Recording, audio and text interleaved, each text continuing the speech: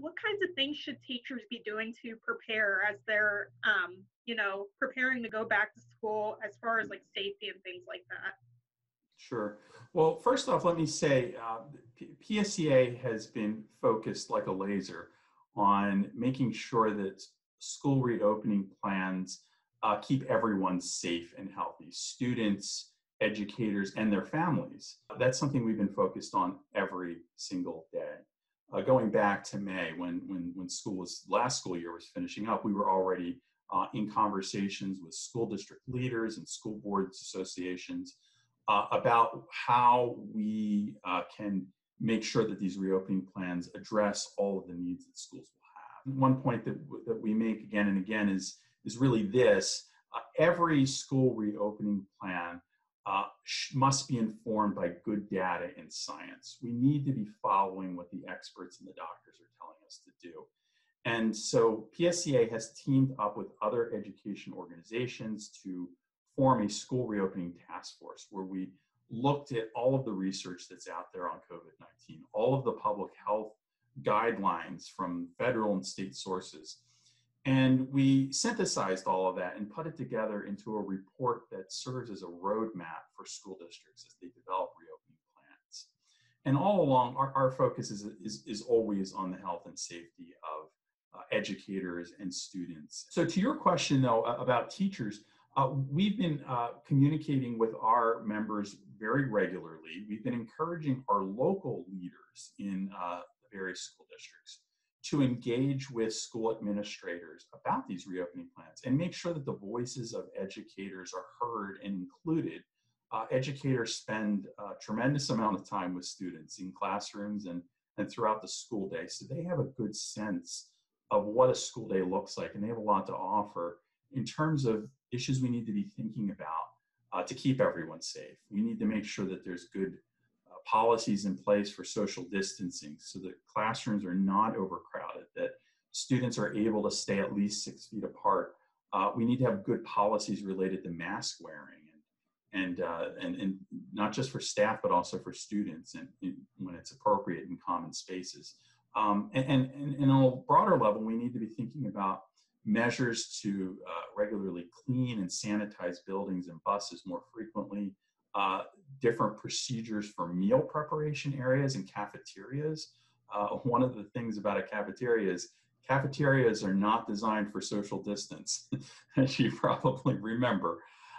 They are really, often students are packed in. So we need to get creative and think about maybe using gymnasiums or lobbies or other open spaces so that students can spread out, or serve lunches in classrooms where students are able to keep space. I know some districts may be offering like online courses for people that may feel safer taking that route with their students. So what are your feelings on online learning and teaching during this time? We're very supportive of school districts expanding their online offerings. And of course, it's incredibly important, as we saw earlier this year, to be ready to provide online instruction should infection rates increase and schools do have to close again. It's incredibly important to have that ready to go from day one. What happened back in March is that many school districts had to spend some time getting systems put in place, and educators had to transition, and students had to transition. And all in all, they did a wonderful job. But now that we have time to plan, I think it's really important that making sure that there are provisions for online instruction, whether that would be available to some segment of the student population or to everyone, that's really important conversation to have. But one other thing I could add about that is the Pennsylvania Department of Education has recommended that school districts include flexible attendance policies in their reopening plans for both staff and for students who may have health concerns. So that might mean for students having that online instruction available because maybe that student is immunocompromised or that student has some sort of pre-existing health condition.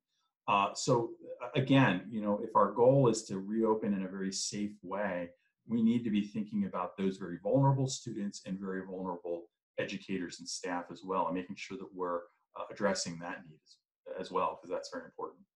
Going along the lines of education, as far as online or even in person, do you guys have any concerns on the quality of education this year?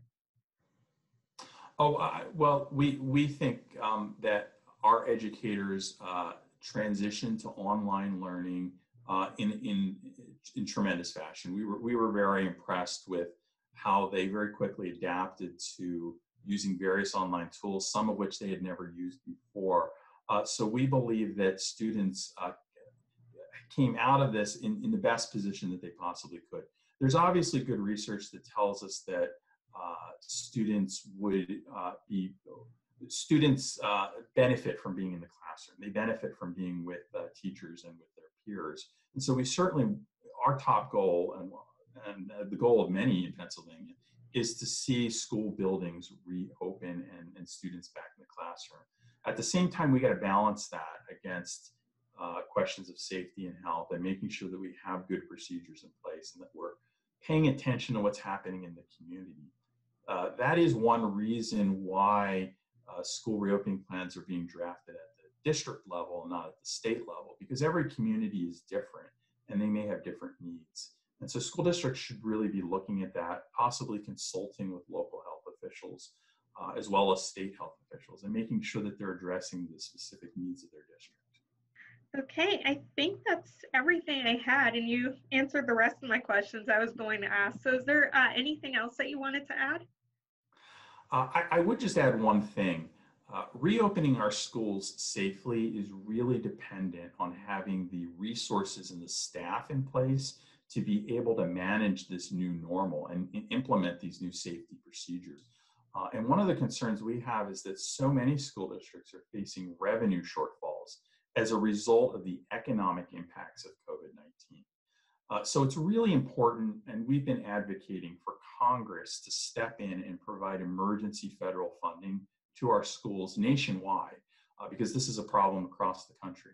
And we need to make sure that we are providing those funds so that we can maintain staffing levels. We need all the teachers that we have right now so that we don't have overcrowded classrooms. We need to have school nurses to be able to manage student health. We need our paraprofessionals and support staff to meet the needs of students.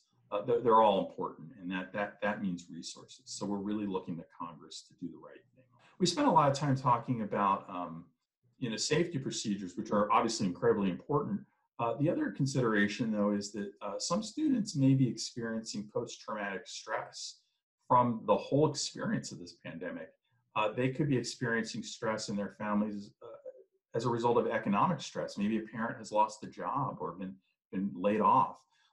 They could be experiencing stress as a result of a family member or a close friend being sick with COVID-19. So when students do return to school, it's going to be so important to have, not only teachers are incredibly important, but so too are counselors and psychologists and social workers, school social workers, to be able to work with those students and help address their mental health needs, because they may have very serious stress coming back in.